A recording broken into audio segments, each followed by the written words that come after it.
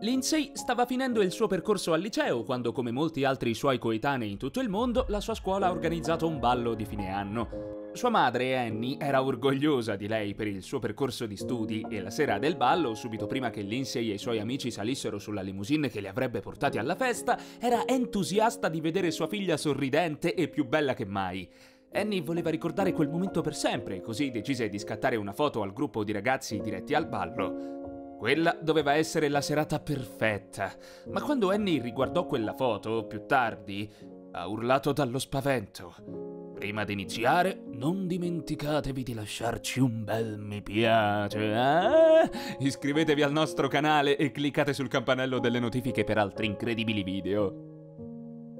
Il ballo di fine anno. Così come la caratteristica foto dei ragazzi in abiti eleganti davanti alla limousine diretti alla festa, è una tradizione in diverse parti del mondo e i liceali sono sempre entusiasti di finire l'anno scolastico o addirittura l'intero percorso scolastico con questa grande festa organizzata dall'Ateneo.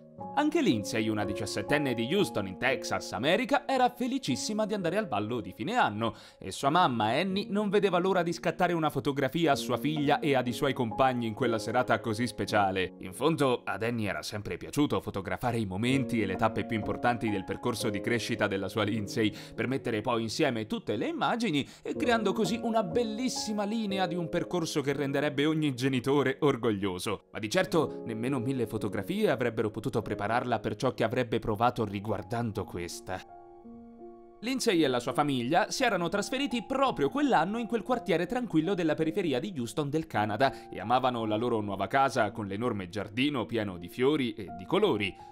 Proprio in quelle ultime settimane, con il bel tempo, Annie si era dedicata particolarmente alla cura del giardino ed è per questo motivo che quella sera aveva deciso di scattare la classica fotografia prima del ballo scolastico in quella colorata cornice, invece che sulle scale del soggiorno di casa, come avevano fatto gli anni precedenti nel loro vecchio appartamento. Il liceo dove studia Lindsay è a circa 3 miglia da casa sua. La ragazza è considerata un'ottima studentessa, tra le migliori della sua classe, ed è molto amata dai suoi compagni. Infatti, quella sera l'unitissima comitiva aveva deciso di andare al ballo tutti insieme, e per mamma Annie non c'era niente di più bello che far comparire quei ragazzi tutti insieme nella foto. Quando gli amici di Lindsay arrivarono, i ragazzi si salutarono e si complimentarono l'un l'altro per i vestiti e i look. Nel gruppo c'era un ragazzo che attirò subito l'attenzione di Lindsay. I suoi capelli erano ben pettinati e indossava un papillon blu che si abbinava perfettamente al vestito blu di lei. La giovane gli saltò tra le braccia e lo abbracciò, ma mentre i due sembravano molto affiatati, Annie era confusa. Non aveva mai visto quel ragazzo prima, conosceva tutti gli amici di sua figlia, ma non lui. Ma perché non ne sapeva nulla?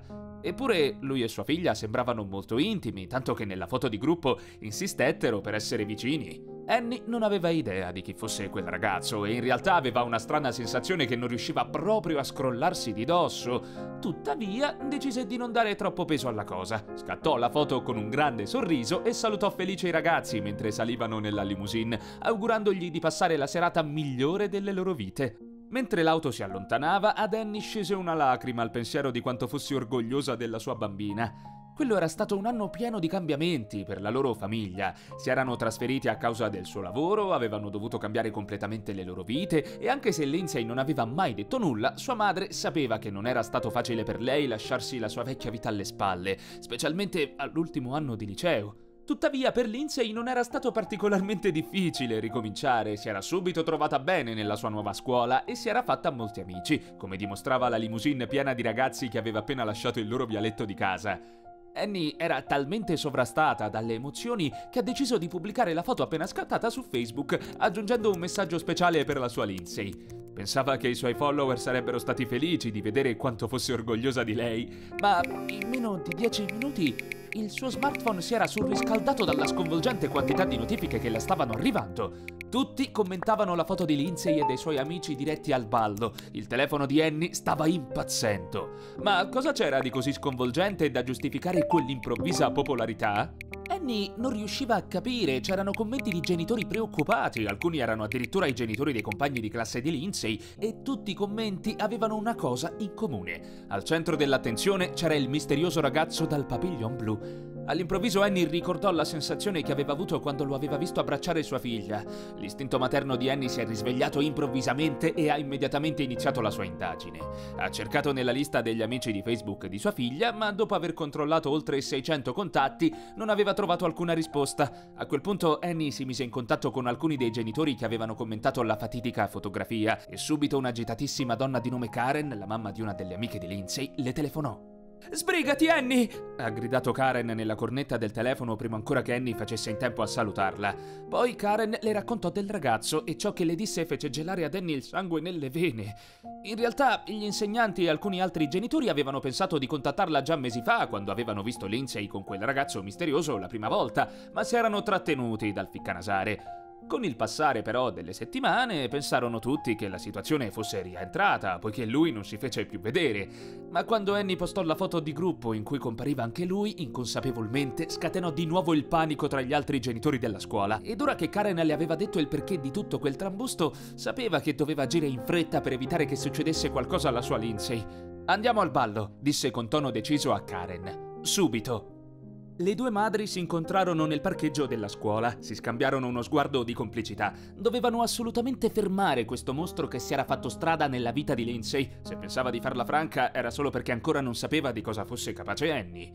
Le due si diressero in silenzio e a passo svelto verso la grande finestra della palestra che dava proprio sul parcheggio. Da lì avevano una visuale completa di ciò che stava accadendo al ballo e dopo pochi secondi di ricerca riuscirono ad individuare Lindsay abbracciata a quel ragazzo misterioso mentre ballavano.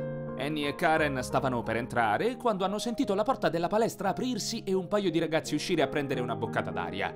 Appizzarono le orecchie e immediatamente li riconobbero. Erano proprio Lindsay e il suo accompagnatore. Le due non riuscivano a sentire cosa si stessero dicendo i due, ma i movimenti e le azioni della ragazza non lasciarono ad Annie nemmeno il tempo di pensare. Sua figlia era scoppiata a piangere davanti a quel ragazzo. Lei doveva intervenire immediatamente. «Cosa sta succedendo qui?» chiese Annie con tono minaccioso uscendo allo scoperto. «Cosa vuoi fare a mia figlia?» continuò guardando il ragazzo con uno sguardo di ghiaccio. Lui si allontanò con aria spaventata dalla scena, ma Annie non lo seguì.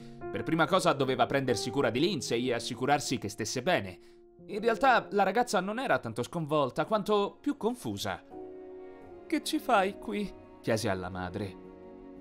«So che quel ragazzo non viene a scuola con te. So che tutti sono preoccupati dal fatto che lo frequenti», iniziò a spiegare Annie. «È una cattiva compagnia. Potrebbe farti del male».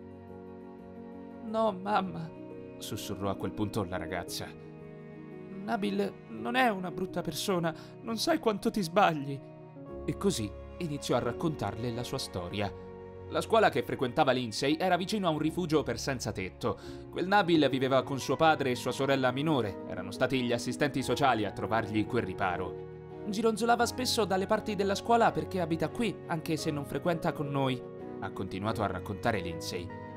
«Sono innamorata di lui, mamma», ha confessato poi a sua madre. «Ma ora tutto sta per cambiare. Vogliono rimandarlo nel suo paese». Annie era commossa dalla storia che sua figlia le stava raccontando. Le chiese perdono per aver giudicato Nabil così frettolosamente e si scusò anche con il ragazzo che aveva assistito all'intera scena nascosto dietro un angolo nella penombra. In fondo sapeva che quella era la prima cotta della sua Lindsay e per quanto molto probabilmente si trattava soltanto di un giovane amore passeggero, se era importante per sua figlia era importante anche per lei. Non trovava giusto che Nabil e la sua famiglia venissero cacciati dal paese adesso e sapeva che doveva aiutare sia loro che Lindsay, ma come? Quella sera stessa, madre e figlia si misero al lavoro e la mattina seguente lanciarono una petizione per aiutare Nabil, suo padre e sua sorella a restare a Houston e a stabilirsi in un posto adeguato. La campagna di Annie e Lindsay toccò il cuore di molti. Tutti si scusarono con Nabil per averlo giudicato male e fecero la loro parte, tanto che alla fine il progetto suscitò un enorme clamore a livello internazionale. Non è stato un percorso facile e ci è voluto un po' di tempo, ma alla fine, grazie all'impegno di Annie, Lindsay e dell'intera comunità, il governo ha deciso di rendere ufficiale l'integrazione di Nabil e della sua famiglia e i tre ottennero finalmente la tanto attesa cittadinanza. Non dovranno tornare nel loro paese e il giovane amore tra Lindsay e Nabil potrà sbocciare. Un vero e proprio finale da favola. Questo è tutto per oggi, ragazzi. Visto che siete ancora qui, cliccate il video sullo schermo per altre storie vere simili a questa.